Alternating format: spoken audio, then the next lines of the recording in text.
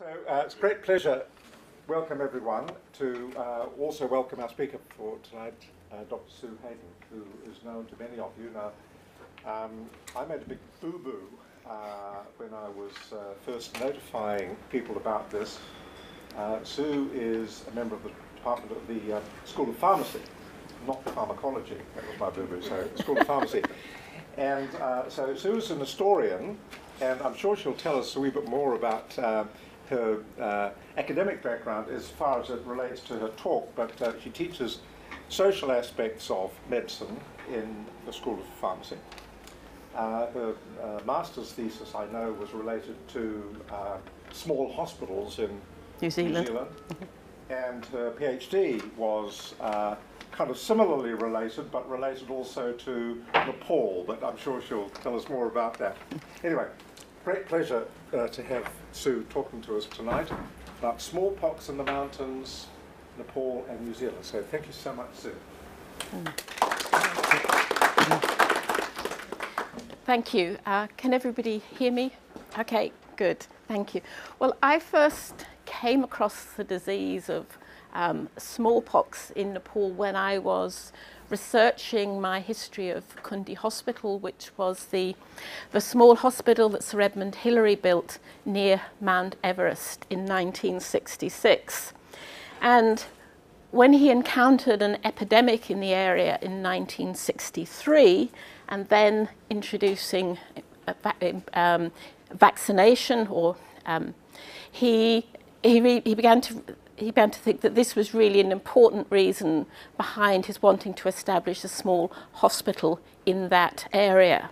So this epidemic that I'm going to talk about has very sort of strong links with the beginnings of Sir Ed's program in the Himalayan region. Now, at that point, what I didn't know was that this epidemic was part of Nepal's last major epidemic of smallpox. Vaccination against smallpox was the first national program to actually extend throughout the whole country. And when you see some of the challenges, that wasn't a huge achievement. But there was also an assumption in the global program strategy for Nepal was that an epidemic in the mountains just wasn't going to happen. And again, I'll come back to that later. Now, smallpox was officially declared eradicated in 1980, the first and the only human disease to be eradicated. But that wasn't or hasn't been the end of the story. So what I would like to talk about today is the 1963 Everest area epidemic, smallpox in Nepal, and then Nepal and New Zealand in the global story. So let's start with the disease of smallpox. And this is a slide of a child in the Everest area in 1963. Smallpox was a disease that hadn't been seen in New Zealand for nearly 40 years, but was common in Nepal. So a little bit about the disease. It's an acute contagious disease caused by the variola virus, a member of the orthopox virus family. Importantly, it's transmitted primarily through the infective drops during close contact of infected symptomatic people. And that's an important point because there's about a 2-week timeline between getting infected and starting to show symptoms. And that's a feature that's going to come out very clearly shortly when I talk about the epidemic in the Everest region. And so after about 2 weeks, often there's fever, lethargy, and then gradually a few days later you get this rash, which then sort of spreads, sores form inside the mouth and throat, nose. The pustules develop and expand, and they may cover large areas of the skin. And if you look at that slide there, you can very much see, I know it's a dark slide, the houses were dark, but those pustules that have covered so much of that child's face. Eventually, scabs will form and they'll separate from the skin. Now, there's different types, two types. There's variola major, which has a high mortality, and that's the form of the virus that you find in Nepal and most of South Asia. New Zealand, when had it, was variola minor, which has much lower mortality. If people survive smallpox, then they gained immunity for long term, varied. Most people will have varying degrees of scarring, and some will have blindness. Well, there was no cure, but prevention through vaccination was well known. So let's just to set the scene, look at the Everest region. And as you can see, it's a spectacular, rugged region. If I do this, does that, no, yeah. Everest is up there in the distance. So these are the villages, these are the homes to the Sherpa people who'd become an important part of climbing expeditions at this time. Now, an environment like that's a challenge to providing any services. So if we look further here, this is just a map of that particular region. What you can see is here Everest is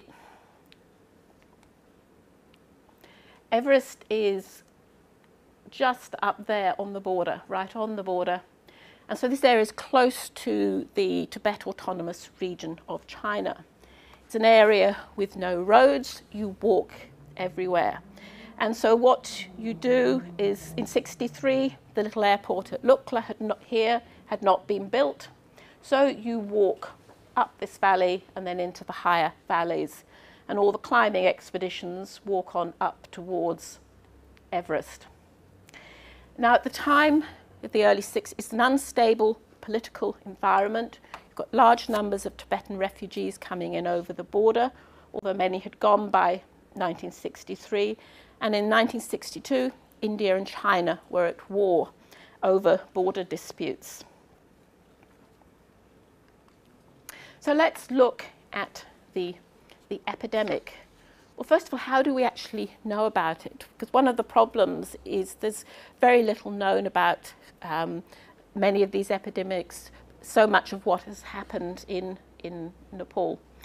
But one of the things about Western climbing expeditions that people tended to write books about them. And so we have Sured's account of his expedition, and there's a chapter on the epidemic. We have his diaries and diaries of others. We have the American expeditions. They've got an account.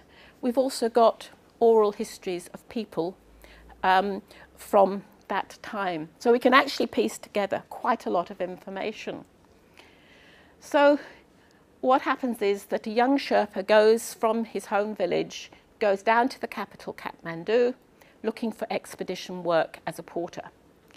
And on the 20th of February, the American Mount expedition, Everest expedition, they set off. They collect all their porters to carry their supplies for the 2-week walk up into the Everest region.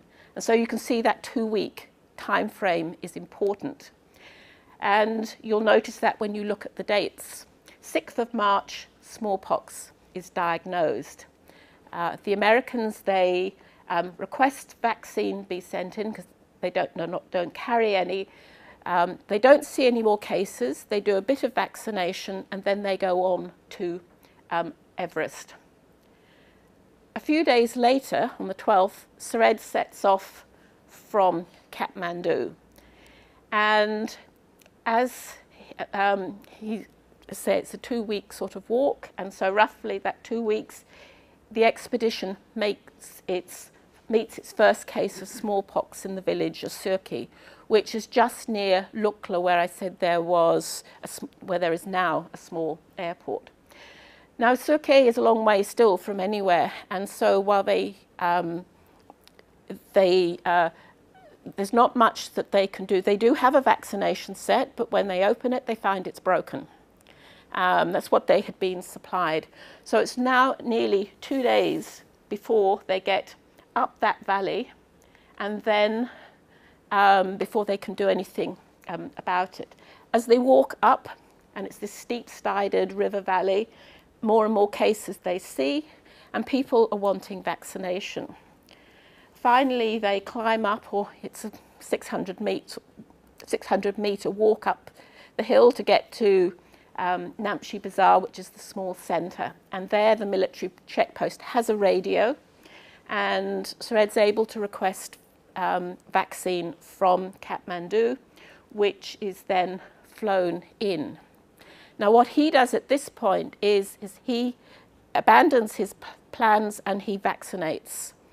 Through late March, mid-April, as the epidemic spreads, he's providing vaccination throughout the different villages and lower down. And so in the end, the population of this area is about 3,500, 4,000.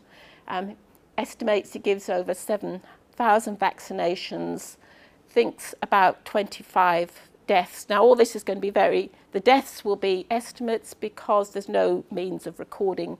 You don't record births and deaths. Late May, when the American expedition returns, the epidemic is under control. And at that point, Sured begins his other work that he had come for. This is part of the schoolhouse expedition. Now what I've taken this from is from his report of the expedition and a picture of one of the doctors. Now Sured's expedition had 2 doctors, Otago medical graduates, Dr. Philip Horton and Dr. Michael Gill, and this is Dr. Phil Horton about to vaccinate a child. So the expedition now carries on building houses, building schools. It does do a bit of climbing. It puts in water supplies.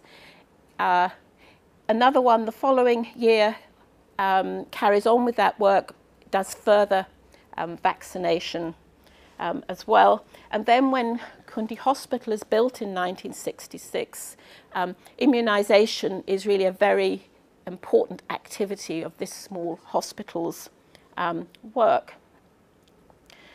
So what I want to do, I will come back to this a bit later, but I do want to talk now a bit about just smallpox and smallpox control. And I think as many of you will know, smallpox has a long history going back thousands of years.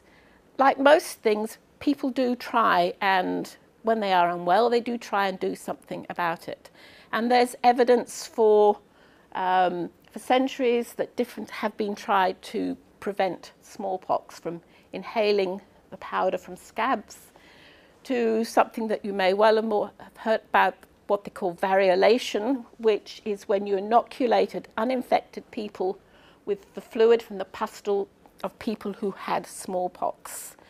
Now, when there was nothing else, yes, there was the risk of smallpox, but sometimes the odds were better of risking variolation, even if you were going to get some form of smallpox.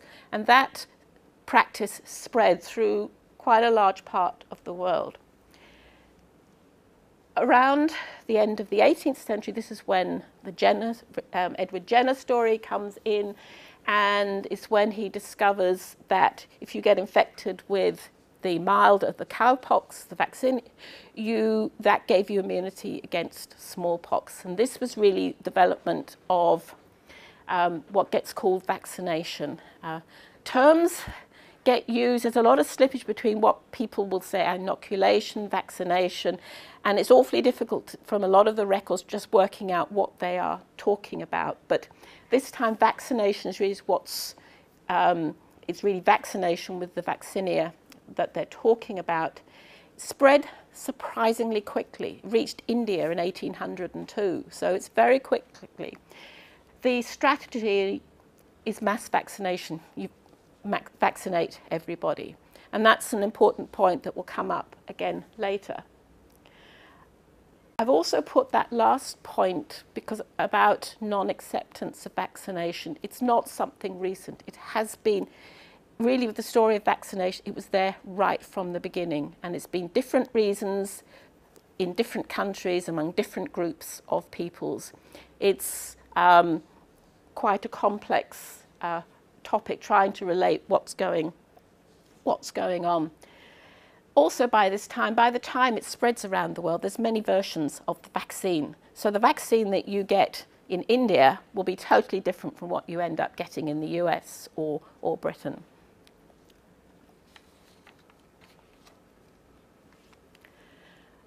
So bringing it forward, so by the 20th century we're still getting, so we've got the means to control smallpox, but we're still getting millions of deaths worldwide. But by the middle of the century, it's not really a problem of what I call sort of the developed world. So for countries like Britain, what you'll get is an outbreak, but it's maybe somebody who's travelled and from overseas. And remember, at this point, it's not now ships where you'd have time for the disease to emerge, developing air travel. And so people in both directions can spread smallpox that way. It becomes a target for eradication at the global level, really from a proposal that's been discussed a bit earlier. But at this time, the WHO is more concerned with malaria eradication, and that's where huge amounts of money are being poured into. However, Russia, who's now back in the World WHO, calls for eradication, and that, to many countries' surprise, gets approved at the following year. But although at a global level, it gets eradication, getting rid of the disease completely, is adopted, it's supposed to be achieved through national programs. There's very little money from a global source. And that means that the countries like Nepal, who are poor, if they're going to deal with smallpox, they're going to have to pay for most of it themselves. And if you look at the statistics, that's what happens. So really, only small progress. They do make progress, but it's slow. Another point to remember at this time is by the early 60s, we're getting quite a lot of technological improvement. Importantly, if you're in a hot country, you're getting a heat-stable vaccine, which means that it's going to be effective. One of the problems is in the tropical climates, you can vaccinate against smallpox, and then people say, well, why is it not working? The vaccine may be ineffective because of the heat. You're also getting the bifurcated needle, which is far less traumatic than other versions. So when you hear people talking about the jabs of the lancets or some of these jet guns and things, which were really quite, for many people, quite terrifying, the bifurcated needle, which is sort of, those pricks are much less traumatic. So let's take that program, the global program, a bit further. So slow progress in the early 60s, but by 1966, this is when it really becomes the intensified program.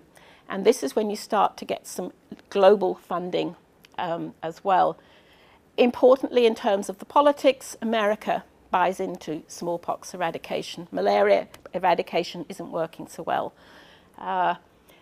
Also, as part of this new intensified program is the strategy of surveillance and containment. That becomes the preferred strategy. And again, I'm going to come back to this, this point. And so the number of countries are decreasing. You've got areas, particularly South Asia, Africa, but the number of countries slowly dwindles. The last natural case is in Somalia in 1977, and then you have this very intense certification process which leads to the official declaration in 1980 of eradication. They had to show the world that it had been eradicated. So let's move on now from the general story to a little bit about smallpox and Nepal. And this is what I'm researching at the moment, Nepal's story with smallpox.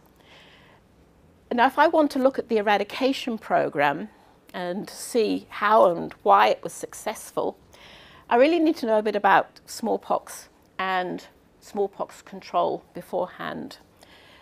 Now, the sources are really scattered and fragmentary, and the official reports of what happened of the eradication program is, oh, well, it's not reported officially, this is all anecdotal, it doesn't really count.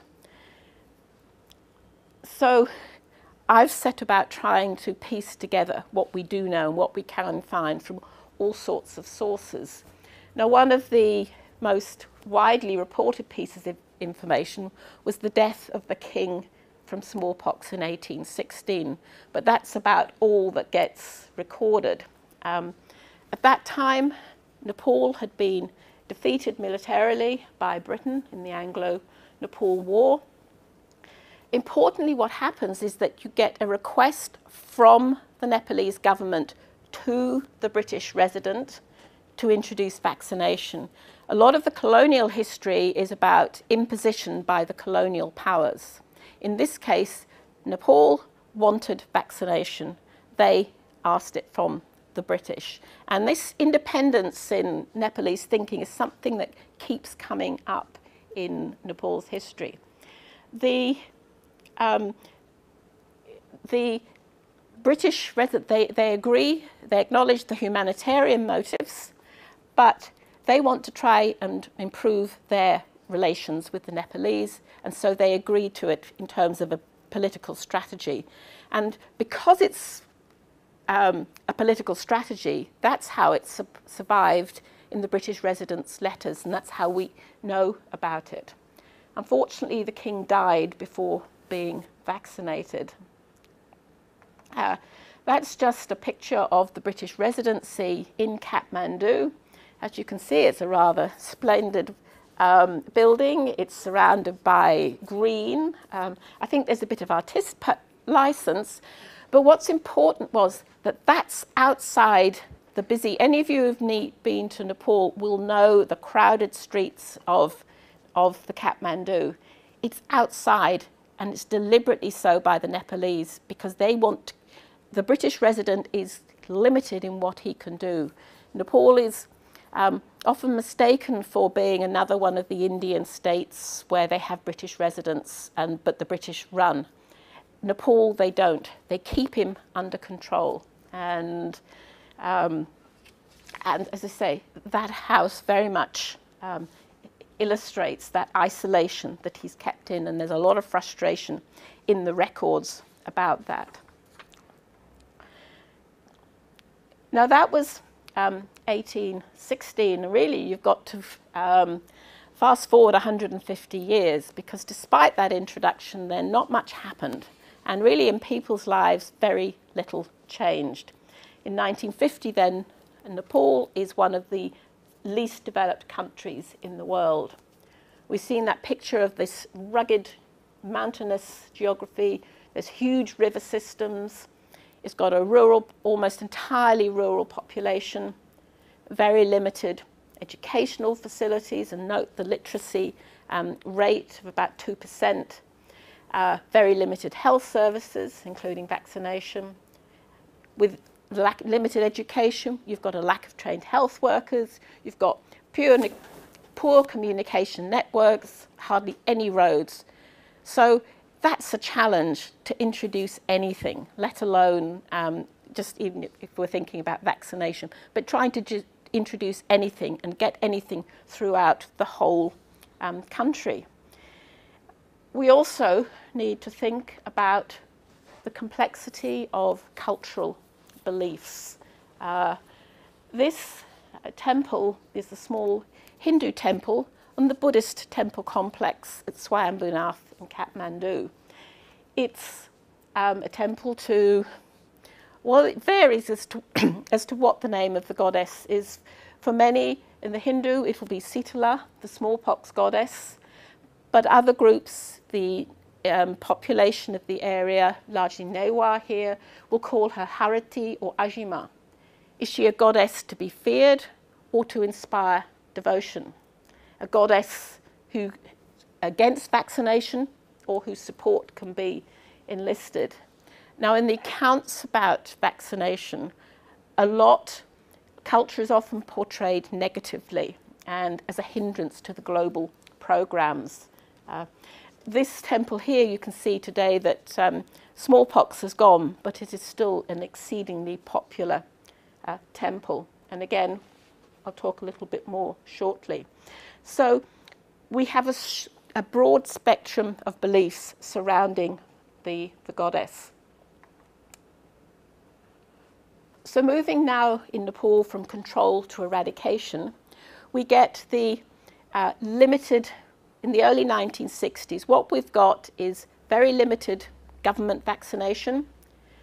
In 1962, we get a joint pilot project between the government and WHO, but that's only going to be in the Kathmandu Valley, the most populous area, but it is a very limited area of the country.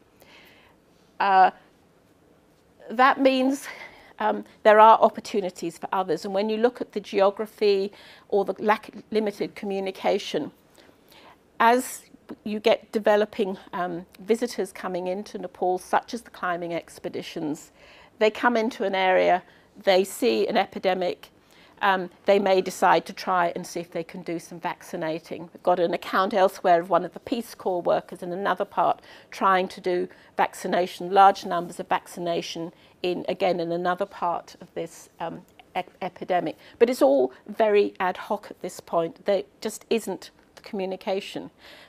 The people are poor, you don't have the batteries for the radios, you can't spread the news, you can't be informed of what's going on sort of elsewhere. It is an enormously challenging environment.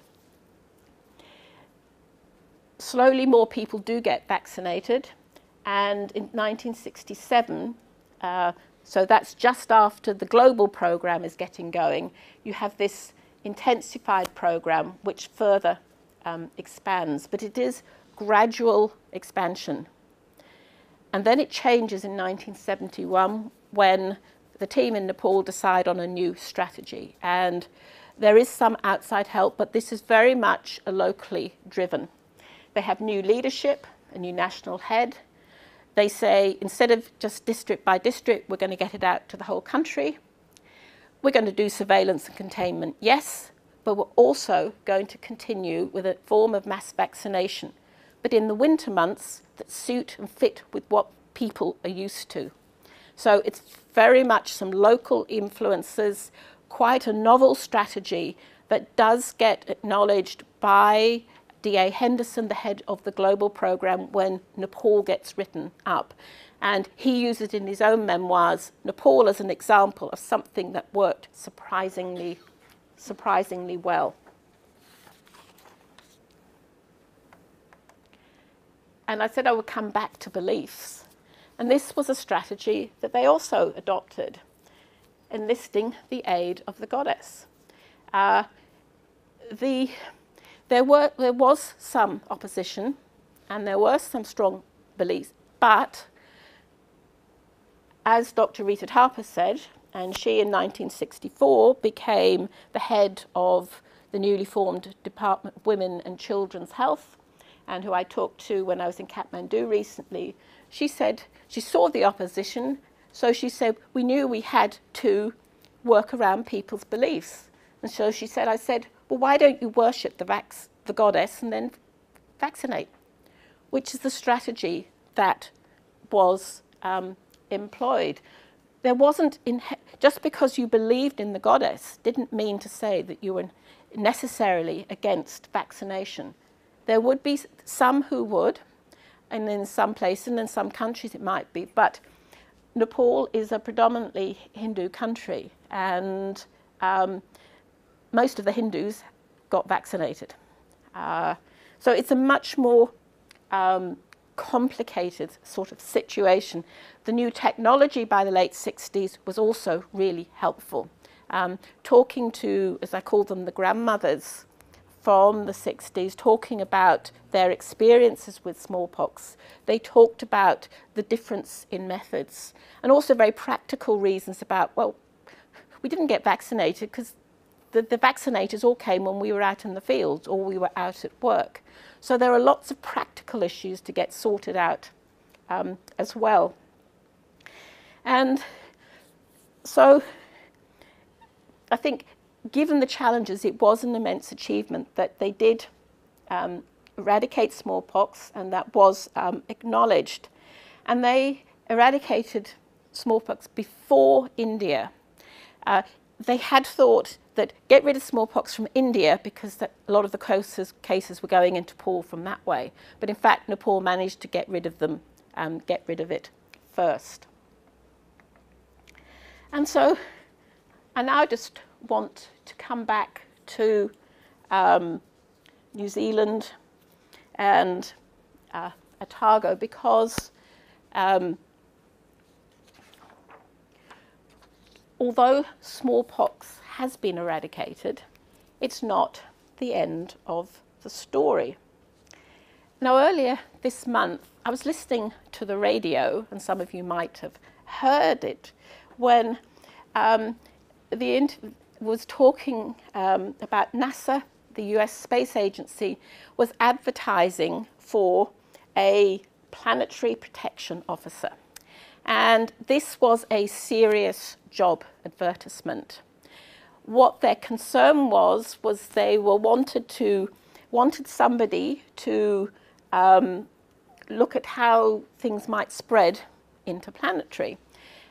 And this was both from other worlds to here, but also from Earth, and that's a NASA poster there, to other planets.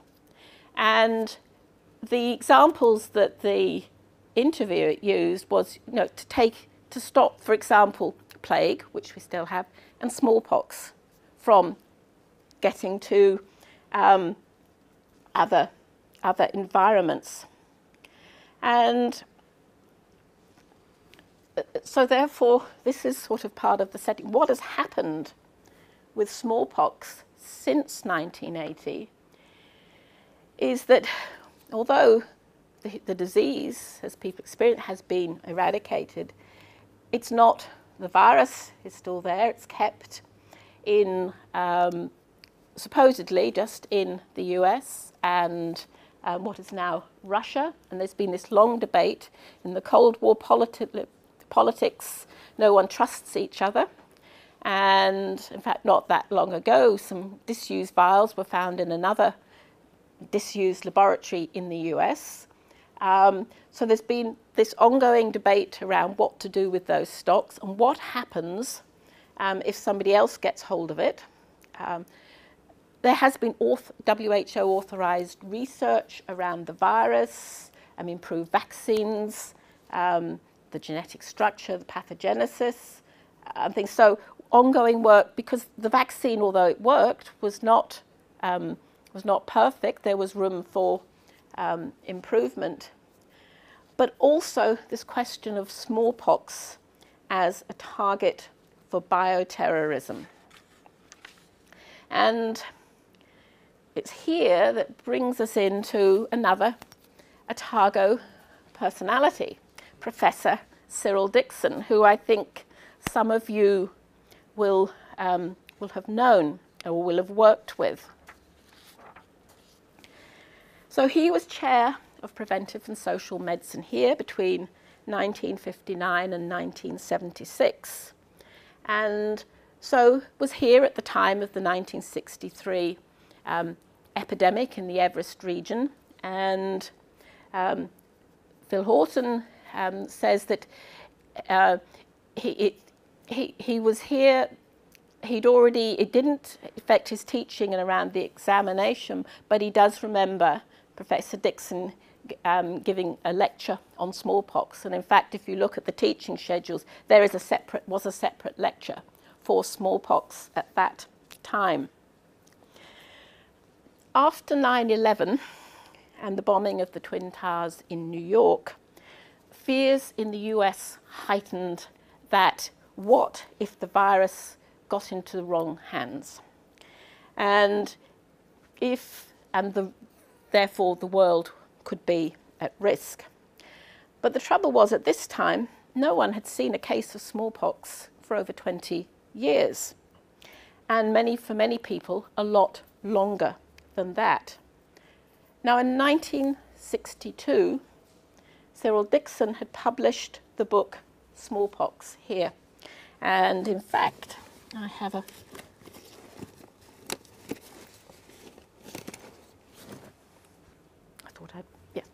a copy of it with me that is in our library. It's a fascinating book. Now, it quickly became the standard reference textbook around the world at this time.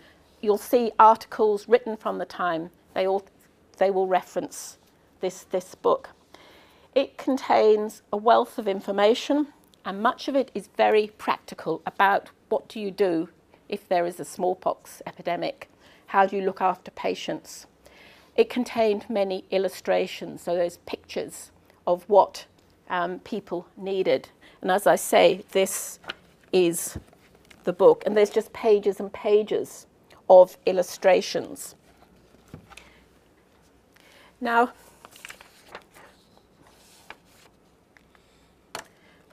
what he says on page 1, it hardly seems possible to understand the history and epidemiology of smallpox unless one fully appreciates the varied clinical manifestations. There's a gap. So that the history, epidemiology, and methods of control can be examined more critically. And that's what he set out to do in the book. So the first part is all about the clinical aspects of smallpox. And so just as the CDC, the Centers for Disease Control and Prevention in the US, had used the book in the early 1960s, and they clearly did use it at the time, they now wanted it to be available on the web in case of a bioterrorist attack. And so the people now wanted to know what smallpox looked like. And this was one of the few books that had pictures from the developed world, as opposed to places like India. And so the university was contacted, and Professor Dixon, who now long retired, was happy to give permission. And so it is available on the web. And I'd like to thank Professor Sir David Skegg for his help with me on this. But there's more to Cyril Dixon's involvement in the smallpox story, and this is more a work in progress, because part of the post-eradication story has been the writing of smallpox eradication history. Part of the recommendations of the 1979 Global Commission, and the full titles there, was that WHO should publish a comprehensive book about the eradication, and that it should also maintain a very rich archive, which is what it has done. And this is the book, known sort of unofficial, or known most by the title of the Big Red Book, because as you can see from that information, that's very much what it is. It's massive, and its focus is the eradication program. There's a lot about the history, there's a lot about the vaccine and all other aspects. So it's a wonderful resource, wonderful reservoir of material. However, Professor Dixon would have, perhaps, if you look up his name. There's the odd reference. But his contribution is a small photo and this small caption. They don't even get the date quite right, because he actually finished in 1976, although it wasn't, the new was 1977. But that's all they say about what he contributed. He, however, would have a very different view of it. And this is what he wrote in the report on the department of the time that he was here. And this is in the library here. What he says, his most important contribution to international smallpox was providing, as he said, the basic methodology for eradication by case finding and limited ring vaccination. This, and as you'll remember, surveillance and containment, which is sort of essentially this, you identify and then you contain it, had been, in the most stories, it's linked to the work of CDC in West Africa. And when there was when there was war, they were short of vaccine, they wanted to get some vaccination done, and so they adopted this strategy. And this is really what then goes into all the manuals for the later global program. But in fact, so that there's no mention in those accounts of Cyril Dixon. 5 years before that, the Big Red Book comes out, Donald Hopkins, who became Deputy Director of CDC and was a veteran of the smallpox campaign, in his detailed history, says that, of course, Dixon had suggested such a strategy. Much more recently, and I mean just in the last sort of 2 or 3 years, researchers are now acknowledging that Cyril Dixon had contributed to the strategy, because what he talks about in there is about the Leicester method, which goes back to the 19th century and in Britain. But then in the Middle East in the 1949, an outbreak, he uses this method to contain a smallpox epidemic. Now, there are many aspects to this story, not least being personal characteristics. But I think that we can say that perhaps in the official history, and I think really the authors by the late 1980s saw Cyril Dixon as rather old-fashioned. But I do think that his contribution to the global story has been under-acknowledged. I think so. Now, having gone from Otago to the mountains of the Himalaya and back again, I just want to finish off with returning to the 1963 epidemic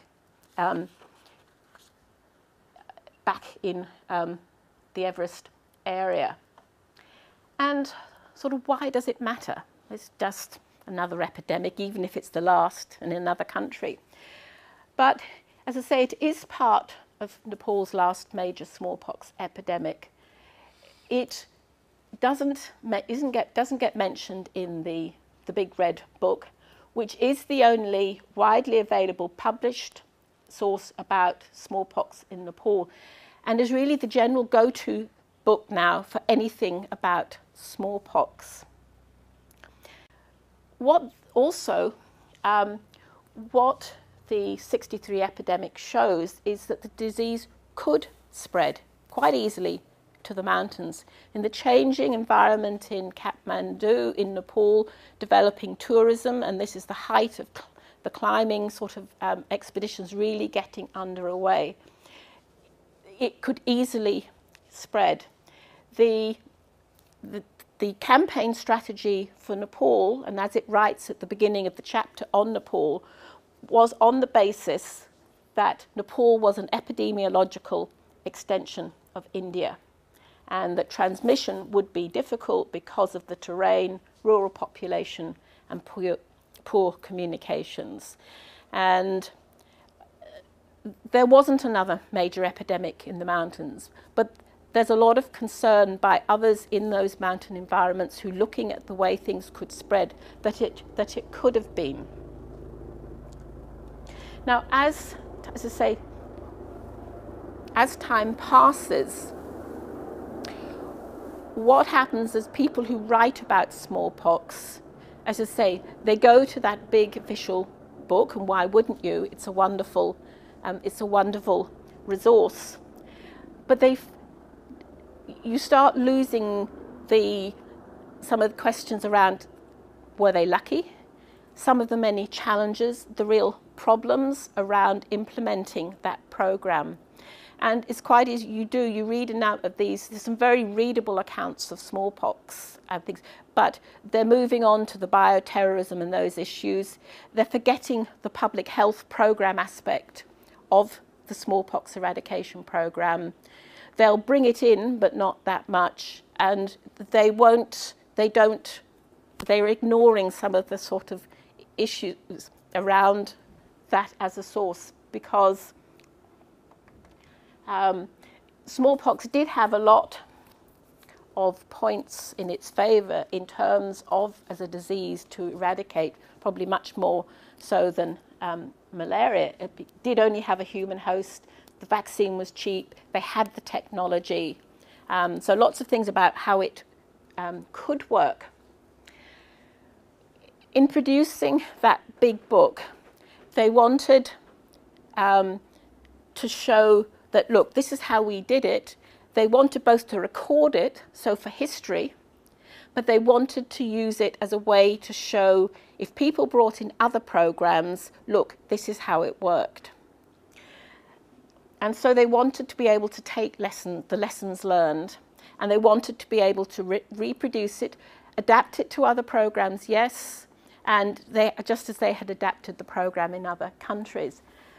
But I think my final thought is that if that wonderful resource is, however, incomplete and at times maybe inaccurate at times, might those lessons be compromised? And so I would like to finish there, but with a picture, one of our favourite pictures from the Everest region of the mountain behind the little hospital at Kumbila, which is home to the most sacred god of the region, and then the Chorten with the eyes of the Buddhist eyes watching out over the villages. These are the important lingering images of the Everest region.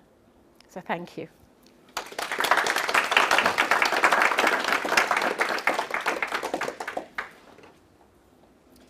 Thank you. Questions? Now, can we just take a moment, because we're recording this, so we need to make sure that you please give your question onto there. That's been fascinating. The account has been mainly in the Everest region, with the association with outside, like the climbers and so forth. The rest of Nepal, how did they go with coordinating their vaccination systems, like in remote places beyond Pokhara, up into Gurung, Gurkha regions, those places? With difficulty, what would happen is, partly because it was so isolated and so remote, that first of all there wasn't much vaccination initially, and it was only so there were large areas that didn't get it, and then it would be just on some trading tracks and things. Then, as the pilot project expanded into other areas, as they begin to get health posts in other areas, they slowly begin to develop some communication, but it is exceedingly hard. The actual final eradication program was one of those vertical projects that was run from the capital, and so very much vertical rather than integrating all health services. But the only way they could make it work was also to give considerable local authority to supervisors in terms of vaccinators and things, so that they could respond locally to an outbreak and deal with it, and then, if necessary, bring in people from Kathmandu. But you haven't got phones, you haven't got, as I say, very few access to radios, you haven't got the roads. In the end, WHO authorised a bit of helicopter support because that was the only way sometimes to get into places. I think this is why when you look at all this, because usually with Nepal we talk about why things didn't work. This is an extraordinary story of actually how it did work, but enormous challenges. Now, I've actually got a question I want to ask you, because I think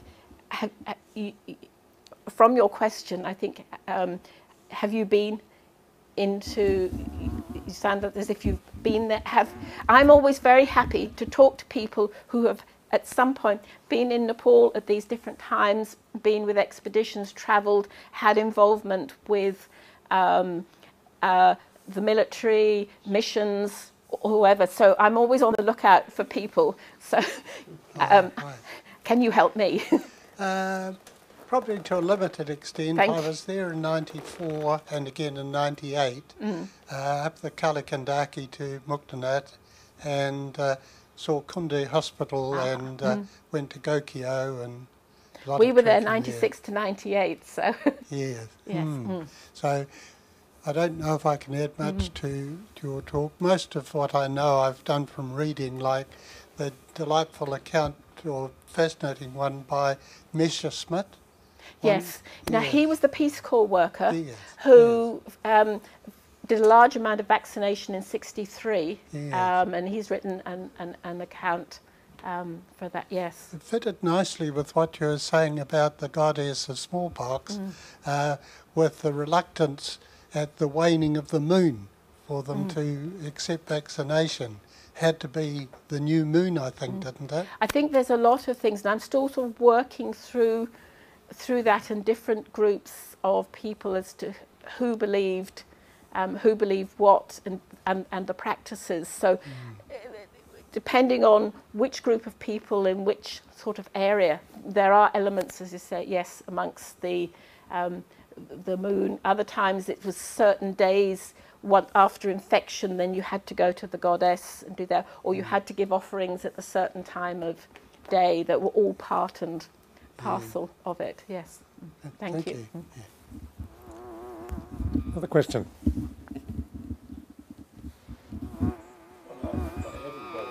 Question. Just got a comment. Yes. I think I happened to be back in Dunedin in 1961, and I certainly heard Professor Dixon speak on his favourite topic. Yes. But as I was coming here tonight, I was trying to recall what item he had preserved and he was very proud of, and I think it was related to Jenna or the early cowpox history. And he had some sort of physical artefact that he had treasured and brought to New Zealand with him. Can you help me? I don't know. Dave probably can. Is David there? David. Yeah. What was Yes, it? he was very disappointed because he had a dry point etching of Jenna. I'm not sure whether this is what you're referring to, but when I arrived and took up the chair, he said, "Can you find that dry point etching that I had in my office of Jenna?" And he suspected the GPs had stolen it. But I went round to the general practice department and looked in Barry Gramont's office and so on, and never managed to find it. So it went missing. But I'm not aware of any other sort of more tangible. I've got some of his old books. Yes, it's sad that he did really sort of get written out of the history. Structural item. Well, maybe he did. I don't know about that. His son Steve might know, but Because there's a huge amount of material down that I haven't had a chance to look at in the Hocken Library, and it's all catalogued, but I'd love to get to have a look at some of those early papers, because he was, for example, with the first expert committee on smallpox, got included, and he was what they call the rapporteur. And so you can actually see, you can get this sense of him in some of the the writing of that, and there are certain drafts and things. So he played this part, and then he's it's written out. I thought I was going to have to show that actually that maybe, you know, that he needed to be sort of acknowledged, but in fact other writers have now have started putting that story back in. So I think in terms of that story, it is at least it's an under acknowledgement of that part that is that he did contribute. As I say, there are all sorts of other things. Well, it's probably easier for me to say. Yes. Cyril did tend to have a tendency to rub people up the wrong way. And he got invited, what I was told, he got invited to that first quite important meeting in Geneva in the 1960s, but they never invited him back. No. And so he was really excluded from the subsequent discussions and planning. And I think, you know, people like Fenner, who edited the Big Red Book, really didn't have a lot of time for him. So he really got a bit left out of the process from then on. But it's interesting that you've sort of discerned that, you know, he played quite a role in identifying what turned out to be the crucial strategy, which was not just trying to vaccinate everyone, but to detect cases and then vaccinate a ring of people around them. Because it's quite interesting. As I say, I do know that, because they say they talk about the CDC method, and it's Bill Fahey in West Africa. I happened a few years ago to review his memoirs for a journal, and he actually acknowledges in there that he in the early got asked to go and see a case of smallpox in some country. Had no idea, and so the head of the unit at that time, and I can't remember if it was Langmore, or said, "Oh, this is the book you need." So he knew about that.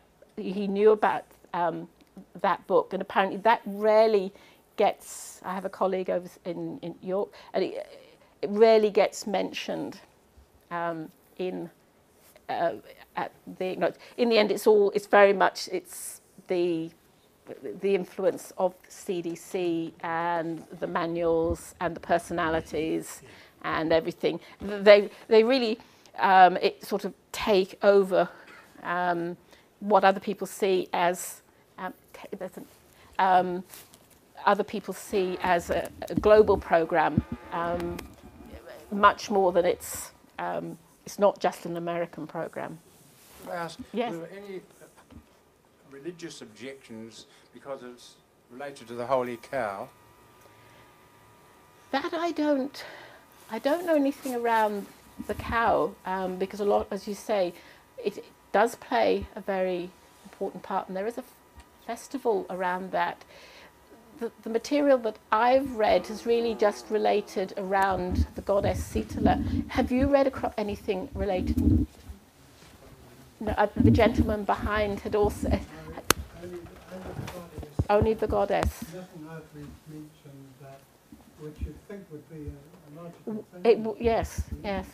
Because what I'm doing is really following up any leads that I come across and trying to see what I can find, so that in the end I can try and put together as much information as I can, and present it so that it's not dismissed as anecdote, as some of the accounts. Now, yes.